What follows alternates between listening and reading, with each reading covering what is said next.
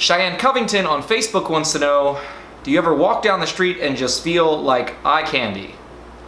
Every day of my life.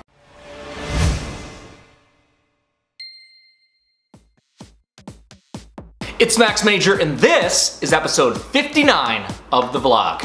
In a great mood, it's Monday. Love Mondays. You are watching this on a Tuesday, so I hope your week is off to a good start. I've had a lot of great questions come in, and so it's time for another episode of Major Questions.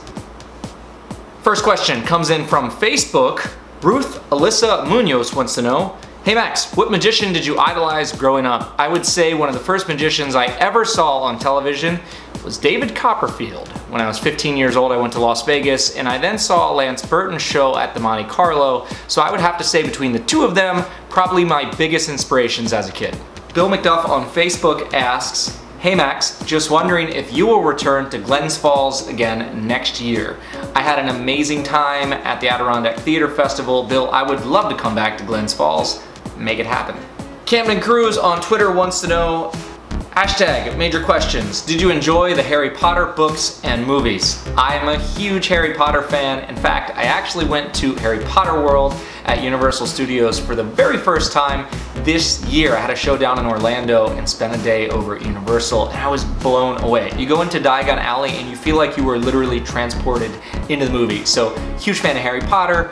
Huge fan of Harry Potter experience at Universal Studios. Jeff on Facebook wants to know, what type of promotional material do you need to have when you're trying to get bookings for a show? For example, website, social media, etc. What are the necessities to have if you aspire to be a full-time performer? Jeff, I think this is a great question. I think the very first thing you need is a business card. When you're out and about and you tell people what it is that you do, I think you should be able to hand them some info. The next thing you need is a website to support what it is that you do, to have client references, videos, sort of a home base for people to come and book you.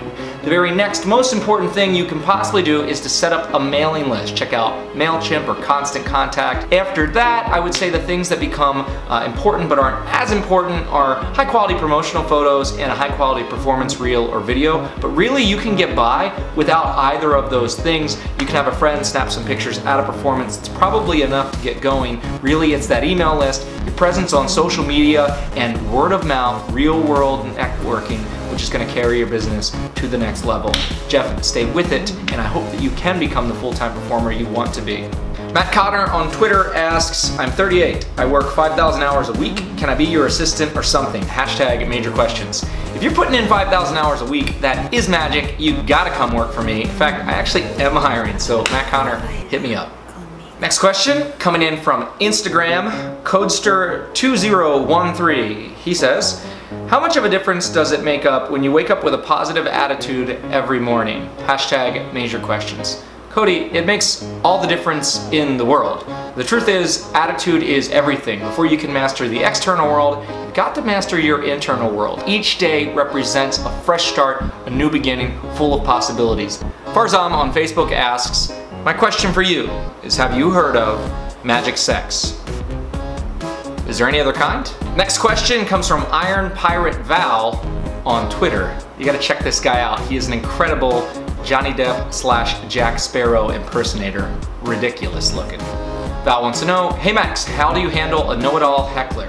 Hashtag Major Questions. It really depends on your personality. I've seen stand-up comics who are great at combating hecklers with sort of aggressive insults. That is just not my style. So I say you ignore them or actually involve them in the show. Make them a part of the show if they want to be so badly.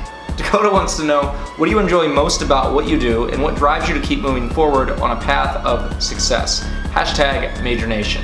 Dakota, what drives me is that I'm living my passion. And so I think when your job and your passion are completely aligned, you never have to search for drive or for motivation. In fact, doing what it is that you love makes it never feel like work. The thing that sort of frames my decisions and my motivation is a constant quest for growth. I want to be a better performer, a better businessman, and a better human being. So hopefully that answers your question. Keith M. Carey on Facebook wants to know, since a lot of famous magicians have played Vegas, if you could select which venue on the Vegas Strip to perform, which would it be and why? Keith, I absolutely love going to Vegas. I've wanted to perform in Vegas for the longest time. I really only perform there for private and corporate events. If I had my own show on the Strip, hands down, the property I would choose is the Cosmopolitan. I have so much fun hanging out there, and I think the brand is a great fit with mine. So Cosmo, if you're watching, call me. Rob Engels wants to know, do you ever realize in the middle of a trick that it's not going to work on the individual, or something has gone wrong in front of a full crowd? How do you keep your head and recover and adjust and or salvage it? Keep up the amazing work. Rob, thanks for the question. Of course, mistakes happen every day on stage. The advantage of being a performer is that you are the only one that knows exactly where your show is going to go next. You know, the very nature of what it is that I do requires me to take a large number of risks or guesses live on stage, and so oftentimes they don't actually work out the way that I plan. But that's the nature of live performance, and that's actually what makes it kind of exciting.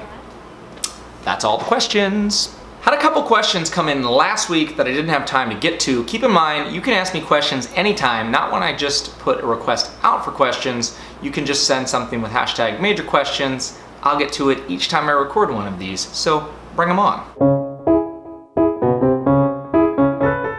I have a big request to make. What I'd like you to do is to go into my YouTube page or my Facebook page and choose your favorite episode of the vlog from all time, and to share this with your friends and family. Post it up on your Twitter account or your Facebook page and let people know what you like about this vlog. It would be a huge help in me building my audience. Would really appreciate it, guys. See you next time.